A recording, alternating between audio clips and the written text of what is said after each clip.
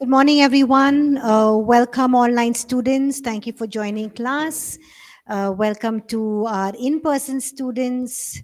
Good to see all of you. And also welcome to our e-learning students who will be listening to this lecture later on.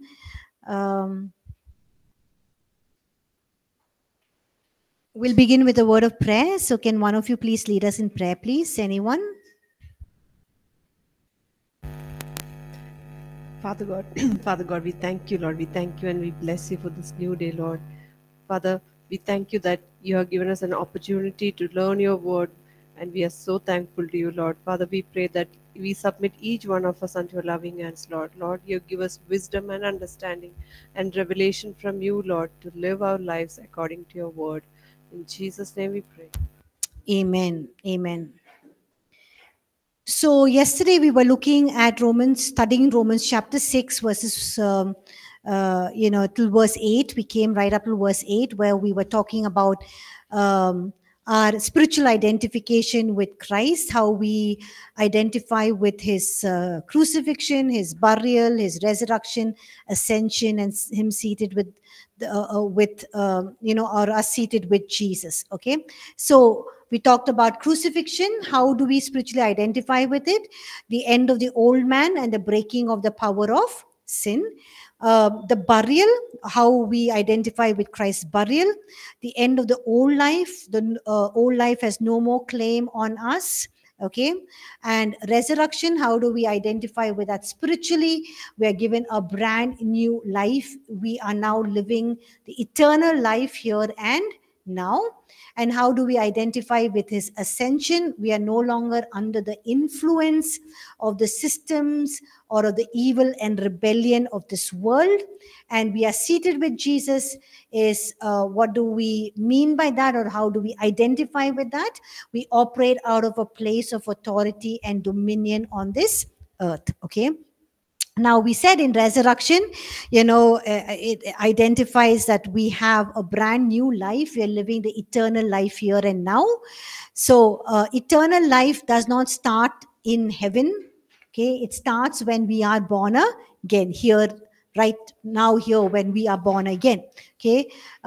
Because all that is applied to you as a result of you accepting Jesus Christ as your Lord and Savior, comes into your life the moment, the instant that you receive him as your Lord and Savior. Okay. So right now we're already living and walking in the eternal life. Okay. And the life of God is in us. We know that some part of it is yet true to be fulfilled. It will be fulfilled in when we see Jesus face to face. Yet our bodies now are mortal. We are going to die. We are going to the grave, one fine day. But in our spirit, we have eternal life. It's already there, but it will only get better. Okay. We will receive our glorified bodies. We will be with God in heaven. But the eternal life has already started inside us. We are walking in the newness of life because, we are resurrected with Jesus Christ. Okay. Now we'll move on to verses 9 following. So can somebody please read verses 9 and 10, please? Verse 9. Knowing that Christ have been raised from the dead, dies no more. Death no longer have dominion over him. For the death that he died to sin once for all. But the life that he lives to. Amen. So in verses 9 and 10, what Christ died for, he died once for all, right? He completed the work. That no longer has dominion over him, and it will always remain under him. Okay. And then in verses 11 to 14, Paul goes to list out 5 action points to live free from sin. Okay. So can someone please read verses 11 to 14? Likewise, you also reckon yourselves to be dead indeed to sin, but alive to God in Christ Jesus our Lord. Therefore, do not let sin reign in your mortal body, that you should obey it in its lust. And do not present your members as instruments of unrighteousness to sin, but present yourselves to God as being alive from the dead, and your members as instruments of righteousness to God. For sin shall not have dominion over you, for you are not under law but under grace. Amen. So, verse 10, he's pointing to Jesus. He's saying, look at Jesus. He died to sin once for all, and he lives. He's alive, and he lives to God. Okay. And then he begins verse 4 saying, likewise. So, there is a connection. He starts verse 11 by saying, likewise. So, he's saying there is a connection. So what he said in verse 10 and what he's going to tell us now, there is a connection. So likewise, in the same manner that Jesus died once and he's alive to God, fully consecrated and dedicated to the Father, hence we too need to live in the same way. Okay. And then Paul goes on to present 5 action points that we must take to live free from sin. Or he says the truth of identification, our spiritual identification, is to be lived out like this. How is it to be lived out? Verse 11, he says, reckon yourselves. Verse 12, he says, do not let sin reign. Verse 13, do not present your members as instruments of unrighteousness. Verse 13 also, he says, present yourselves to God. And the latter part of verse 13 says, present your members as instruments of righteousness. Okay.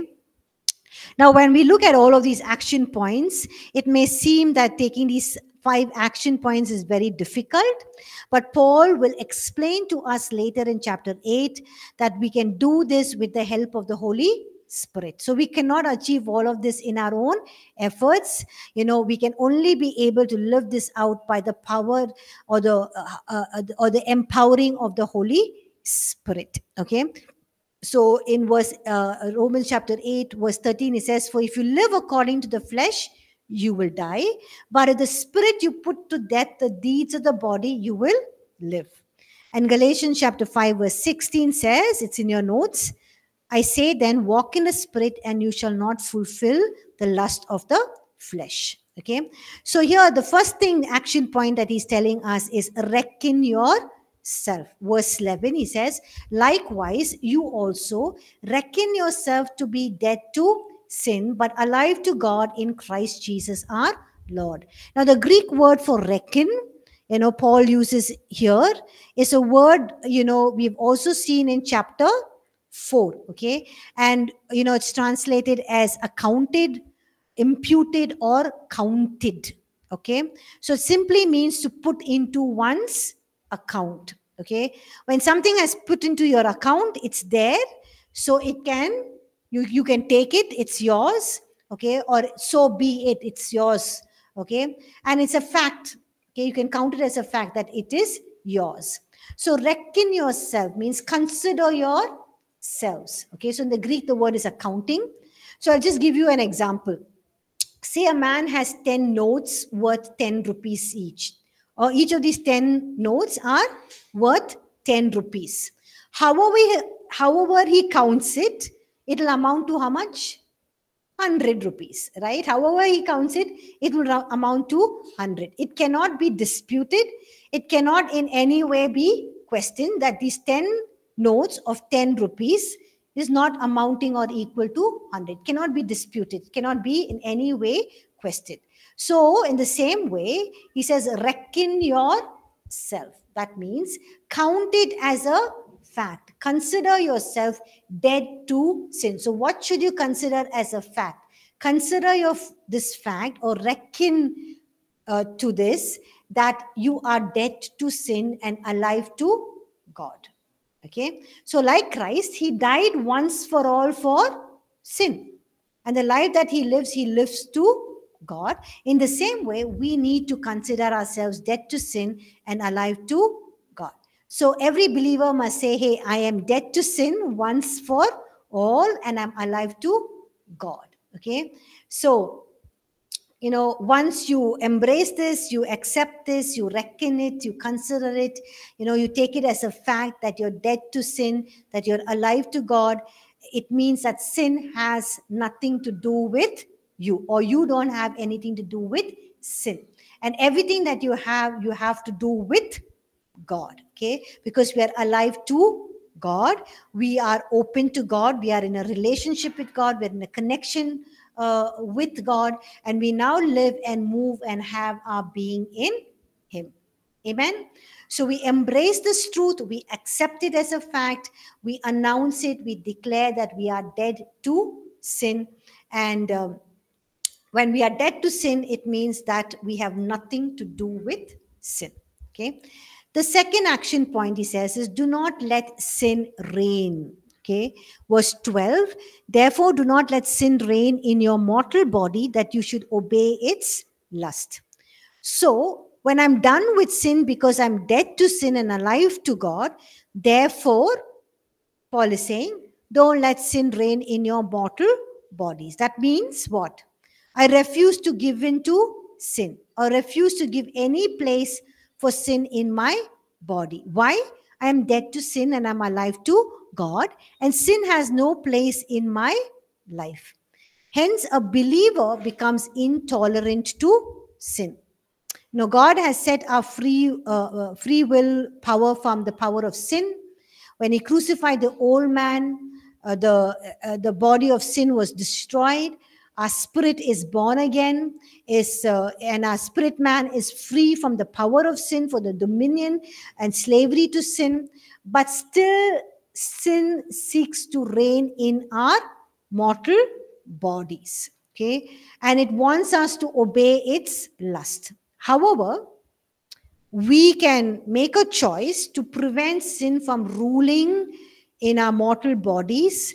We can prevent giving in to the desires of our natural bodies. Okay, so we can prevent sin from ruling over the desires of our natural bodies. And how do we do that? We need to consider ourselves dead to sin. Hey, I'm dead to sin, cannot be doing this. I'm alive to God. I have the nature of God. And, you ask the Holy Spirit to help you in that area. So we have to make this bold declaration. It's there in your notes. Sin has no place in me.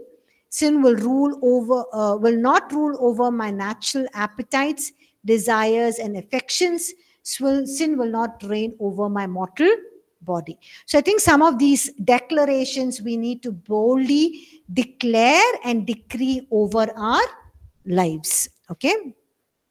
The third thing, action point that Paul mentions, is do not present your members as instruments of unrighteousness. Verse 13. Okay. So he's saying, as an act of your will, as a willing choice that you are making, you are saying that, hey, my body is not going to be a weapon of sin or unrighteousness. The word instrument here means weapon. Okay. And the word present means to yield, to bring before, to assist, to give, or to aid. And the word instruments also means weapons or tools or utensils. So Paul tells us to refuse to yield our bodily parts as weapons or tools or utensils or instruments of unrighteousness. And we must learn to say no. Okay.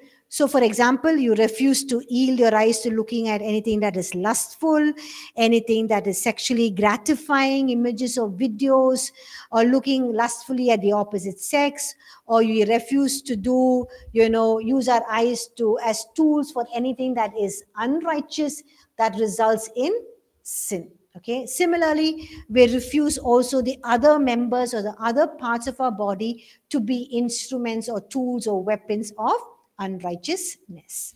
Okay. The fourth action point is, he says, present yourselves to God. So can somebody read Romans 6:13, please?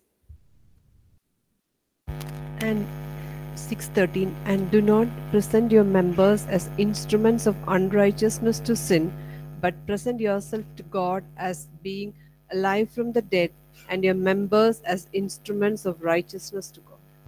Amen.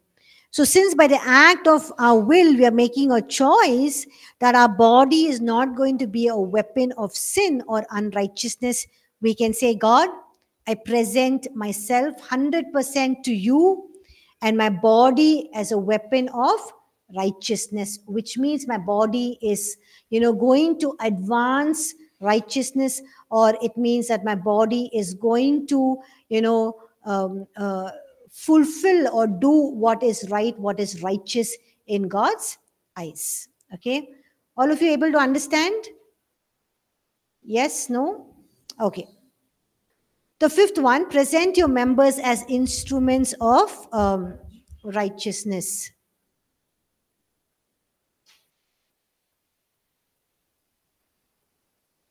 Fourth one was present yourselves to God. Fifth one is present your members as instruments of righteousness. So can somebody, okay, we've already read that, right? And says, do not present your members as instruments of unrighteousness to sin, but present yourselves to God as being alive from the dead and your members as instruments of righteousness to God. So we're saying that, hey, God, we're saying we yield every member of our body to God so that every member serves as instruments or as weapons of righteousness. Okay. And verse 14, look at what verse 14 says. Can somebody read that, please? He gives us a reason why we can do the above 5 actions that he has asked us to do. Verse 14. For sin shall not have dominion over you, for you are not under law but under grace. Yeah. So it says, the reason we can do the above 5 action points is because sin will not have any mastery or dominion over us. Why? Because God has set us free from the power of sin, the control of sin. Now we can make a choice of what we wish to do with the members of our bodies and how we wish to present and what we wish to present ourselves to, whether we wish to present ourselves as members of our bodies to unrighteousness or to righteousness or to sin or to God. So Paul is saying in verse 14, for sin shall have no dominion over you, which means sin has no right, sin has no dominion over the believers. And then he says, we are not under the law, but under grace. And then he's drawing a contrast between the law and being under the law and being under the grace. Now, what is the contrast? The law, it told us what is the right thing to do, right? The law tells us, hey, this is sin, this is what you can do, this is what you cannot do, okay? But the law did not empower us how to keep the law, right? But grace told us what is the right thing to do and also empowered us to do the right thing. So the law was there, is telling people what is the right thing to do, but did not empower them. But grace not only says the right thing to do, but also empowers us to do the right thing. Now, the standard under grace is much greater than the standard under the law. The law says, do not murder, but grace says that if you hate somebody, it's equal to murder. The law says, do not commit adultery, but grace says, if you look lustfully at somebody, you have already committed adultery in your heart. So hence we see the standards under grace is much greater than the standards of the law. And then Paul, expands about law and grace more in chapter 7. But, how do we apply these truths or, applying this truth? How do we apply these truths that we have learned? It's by affirming these truths. Okay. So one of the best ways to apply these truths is to affirm it, to declare the truth of God's word over our lives. Now we have just learned, till chapter 6, and we've learned so much, so many truths. What we need to do is we need to declare that over our lives. When we affirm truth, we bring our whole being under the subjection of the truth that we are affirming to.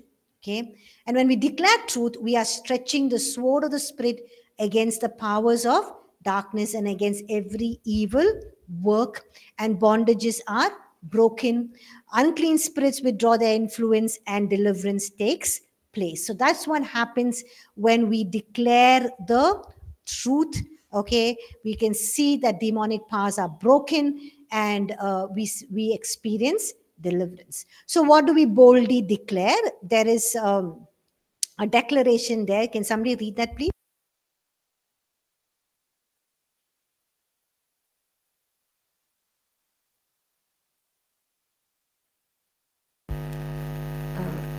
In Jesus' name, I declare what the Word of God states about me. I'm in Christ and have been identified with His death, burial, resurrection, ascension, and seating at the right hand of the Father. The old man has been crucified, and the power of sin over my life has been destroyed. I count myself as someone who is completely dead to sin. I'm alive to God. Sin has no place in me. Sin will not rule over my natural appetites, desires, and affections. Sin will not reign over my natural body, mortal body. I consecrate every part of me to God. My eyes, ears, tongues, hands, and feet.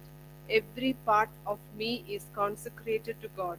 I consecrate my appetites, desires, affections, and my will to God. I yield to my entire being to God and all my members as instruments of righteousness. Amen. So, when you're praying daily, you can add this as, some lines that you can pray for yourselves as well. Okay. So we need to, how do we apply these truths that we're learning? By affirming them, by declaring them, that speaking over them in our lives. Okay. Now we'll move on. Verses, anyone has any questions so far? Verse 15.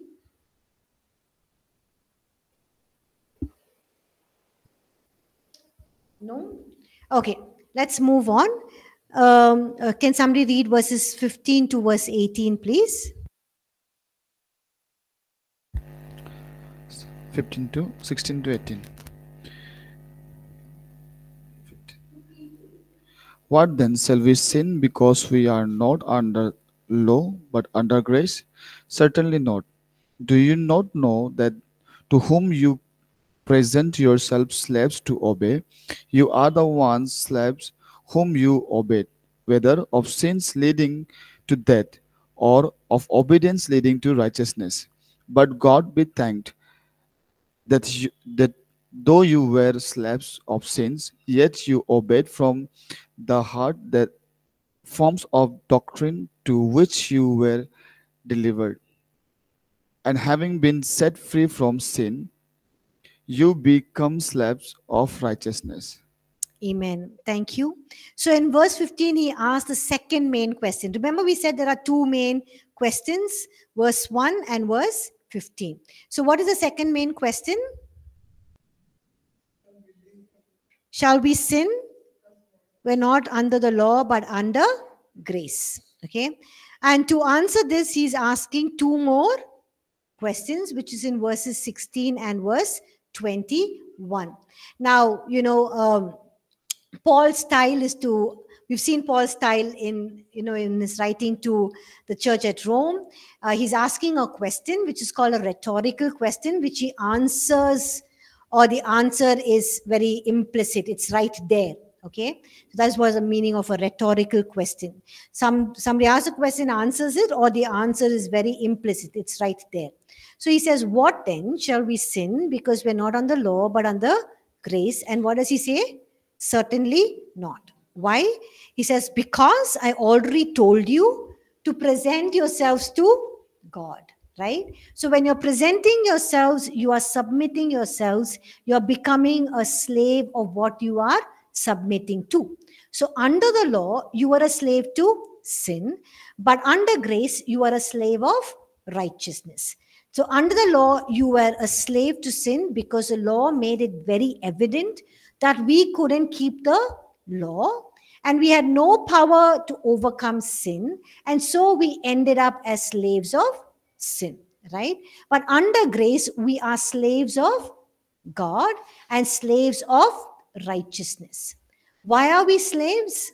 Because we are willingly presenting ourselves to God, right? That is why he says we are slaves. We are willingly presenting ourselves to God when we are born again, or when we were slaves of sin before we were born again. We were willingly giving ourselves over to sin.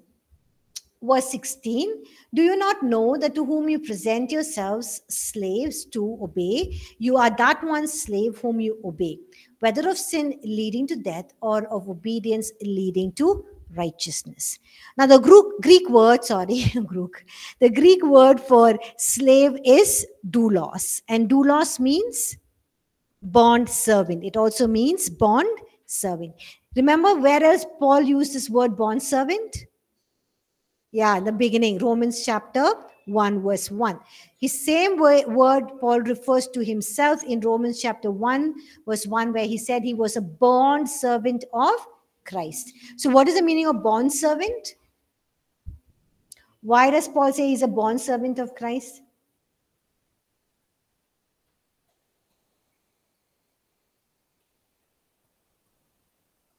Because he voluntarily or willingly chooses to be a slave, to be completely surrendered, submitted, obedient to his master for life. And he's willing to do whatever his master wants him to do. That is the meaning of bond servant.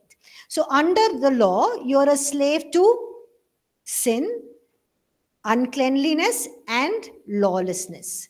Under grace, you're a slave of God and righteousness. So in both cases, we are slaves, right? But only the difference is what? Who the master is, right? Yeah. Under the law, we are slaves to sin. Under grace, we are slaves to God and to righteousness. Okay. Now remember what he said in verse 13. He said, present yourselves to God. So having presented ourselves to God, we now have become slaves of God. And slaves of God means what? We are now slaves of God means we are here to obey God. We are slaves of doing what is right, or slaves of righteousness. We are bond servants of righteousness. So we have an option to live righteous lives because we have presented ourselves to God. Okay. And or you have an option to go back to your old sinful ways and live according to the old carnal nature. Okay. And verse 13, he said, while he says, while he says this, he gives thanks to God. Okay. Verse 17, look at what he says in verse 17. Can somebody read verse 17, please? 17 and 18. But God be thanked that though you were slaves of sin, yet you obeyed from the heart, that from of doctrine to which you were delivered, and having been set free from sin, you became slaves of righteousness. Amen. So here he's making a contrast. What is he making a contrast of? Slave of sin and slaves of righteousness. So he says you were slaves of sin, and having been set free from sin, now you became slave of righteousness. So how are we no longer slaves of sin and now slaves of righteousness? What made the difference? So he says, what made that difference? How are you no longer of sin now? And you are now slaves of righteousness. What made that difference? So he's saying the difference it made is that you obeyed from the heart. You obeyed from the heart the form of doctrine or the teaching that was delivered to you. So they were given teaching. They were taught the gospels. The gospel was shared with them. Okay. And also we are going through the same teachings now. And this teaching took them from being slaves of sin to being set free and becoming slaves of righteousness. He says, how did it happen? Because you obeyed from the heart. That means they wholeheartedly obeyed and they wholeheartedly gave themselves to this teaching. So here he says, here a form of doctrine. What does form mean? Now in the Greek, it basically means a mold or a cast. Okay. Now in factories, when they want to make something, they make a mold, and what do? They pour the liquid, they pour the plastic or copper or gold or silver, whatever is into the mold. And whatever liquid is poured into that mold, it takes the form or the shape of that mold. Okay. So he's saying this teaching or doctrine that was brought to you is like a mold. And when you have an obedient heart, it is like that liquid that is being poured into this mold. Okay, which is that mold is that teaching or that doctrine. And when it becomes solid, right, when that liquid that is poured into the mold, when it becomes, solidifies, it comes out as something different. Yes or no? Yeah, from a liquid form to it has a form and a shape, something that exactly like the mold. Okay, so he's saying they are slaves of sin, but they have been set free from sin. Why? Because he says they wholeheartedly accepted the teaching. The teaching was the mold, the cast. The teaching was that mold, and it was that cast that helped them to set them free from being slaves of sin and becoming slaves of righteousness. So that is why he's saying the truth needs to be communicated to the church believers. He says when the church believers, when they receive this truth, wholeheartedly, what will happen? The word of God will produce the same results like it produced back then. Like all of these people who accepted the Lord Jesus because they heard the gospel, and they believed with their whole heart, they accepted it. So he says, in the same way, we need to also preach and teach this so that people can receive this truth wholeheartedly, so that the word of God will produce the same results in these people's life as it did back then. Okay.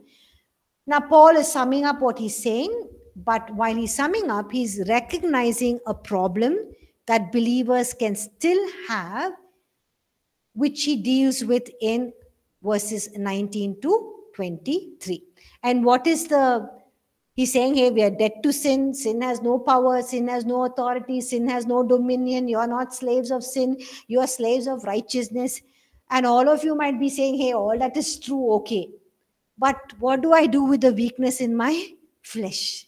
My flesh is craving to indulge in sin or give in to sin. What do I do with that? So even as Paul sums up, he's recognizing, hey, there is a problem. Even though all of these truths and facts are reckoned, are accounted for, is counted, is put into our account, but yet there is something that we need to deal with. And what is that? The weakness of our flesh, which is what he's speaking in verses 19 to 23. So can somebody please read verses 19?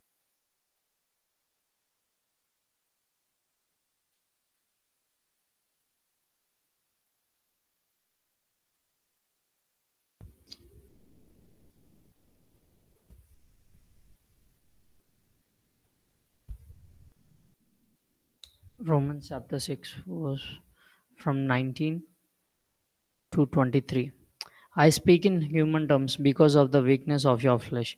For just as you presented your members as slaves of uncleanness and of lawlessness, leading to more lawlessness, so now present your members as slaves of righteousness for holiness. And for when you were slaves of sin, you were free in regard to righteousness. What fruit did you have then in the things of which you are now ashamed? For the end of these things is death. But now have been set free from sin, and having become slaves of God, you have your fruit to holiness, and the end everlasting life. For the wages of sin is death, but the gift of God is eternal life in Jesus Christ our Lord. Amen. So Paul is summing up things here, and he's saying, even as he's summing it up, he's saying there is a problem. He recognizes a problem that believers can still have, which he's dealing with in verses 19 to 23. He's saying there's the weakness of our flesh.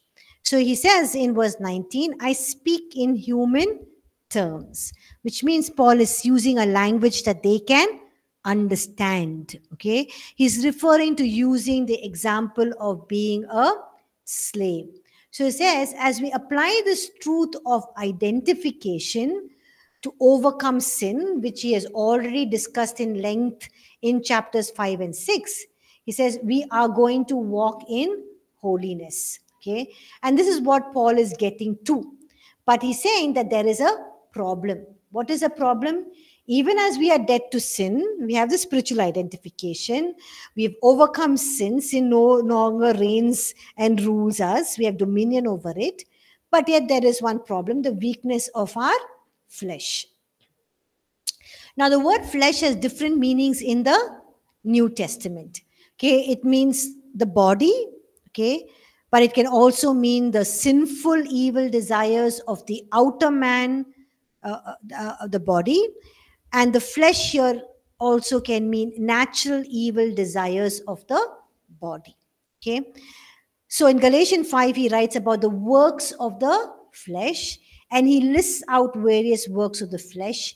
And he says that the evil desires of the body. But here he says that there is something that, here he's saying there is the weakness in our flesh, and he will go on to elaborate it or talk about more about this in chapter 7. Okay, but how do we get rid of the weakness of our flesh, where sin has a strong grip for a very, very long time?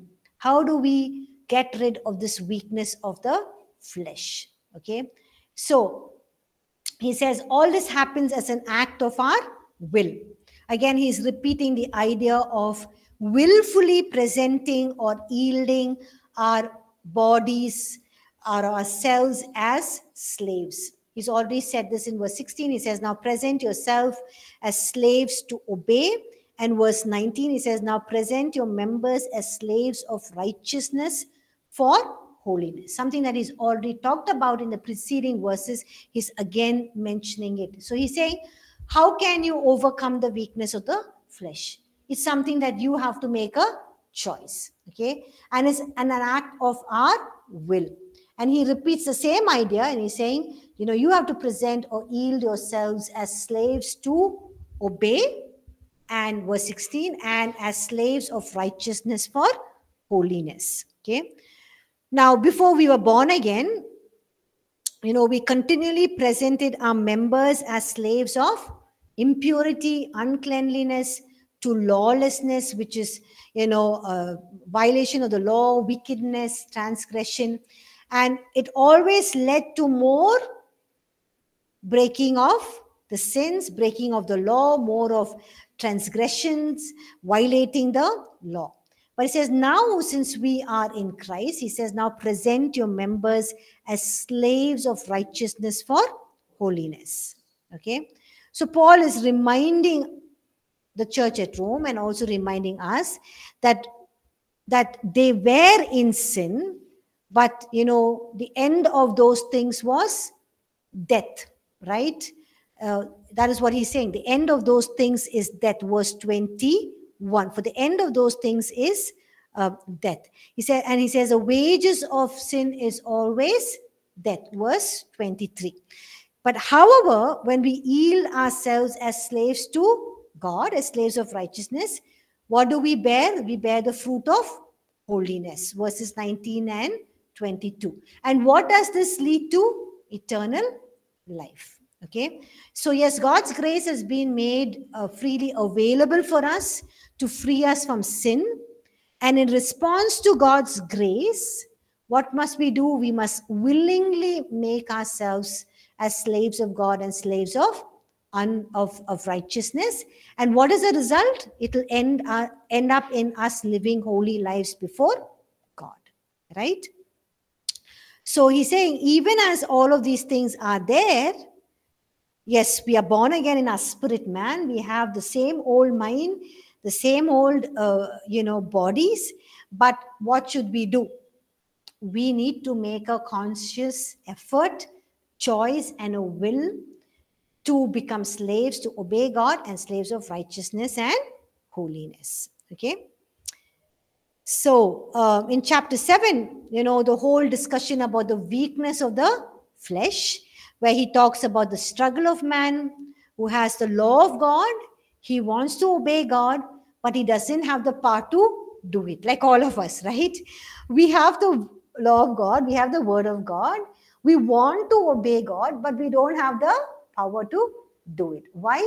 Because of the weakness of the flesh. Our flesh sometimes cries out louder. Paul writes in Galatians chapter 5, there is a war that is happening, right? The spirit and the flesh. The flesh is craving for something, the spirit is craving for something else. Okay, so he explains why the flesh is weakened in chapter 7. And chapter 8, he says, for those who are born again believers, this is the answer. What is the answer? The work of the Holy Spirit. So yes, we know there is weakness in the flesh, but there is a law, the law of the spirit of life. And the spirit of life, okay, the Holy Spirit, helps us to conquer the flesh. So we will see in Romans 8 how we as believers can live that victorious life. That is what he goes on to talk about in chapter 8. Okay. Any questions before we move on to chapter 7?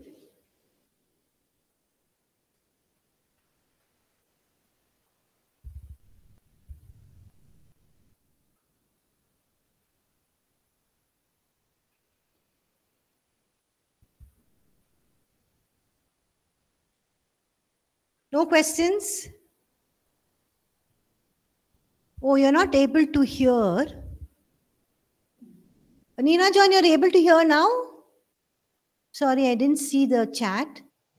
Yes, now is okay. I think something I had to adjust, but I couldn't hear for the last. I mean, it was very hardly I could hear. It's okay, no problem. The others were able to hear me clearly the whole lecture.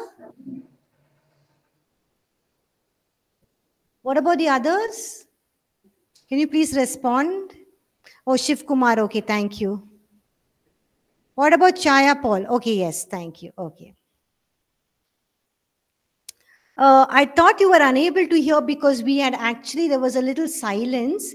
We were waiting for Prince to, get the verse to read. So then I thought maybe that's why you're not able to hear that time. Yeah. Okay, any questions anyone has for chapter 6? Can you please increase that fan volume? Chapter 6, anyone has any... just sweating like anything.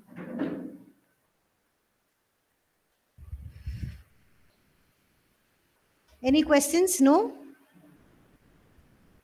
Okay, we just have 2 more minutes. We'll stop here. Okay. We'll begin chapter 7 next week.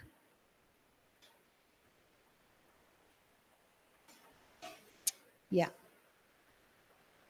Okay, thank you everyone. If there's no questions, we'll end class. Thank you. Have a blessed day. God bless. Thank you.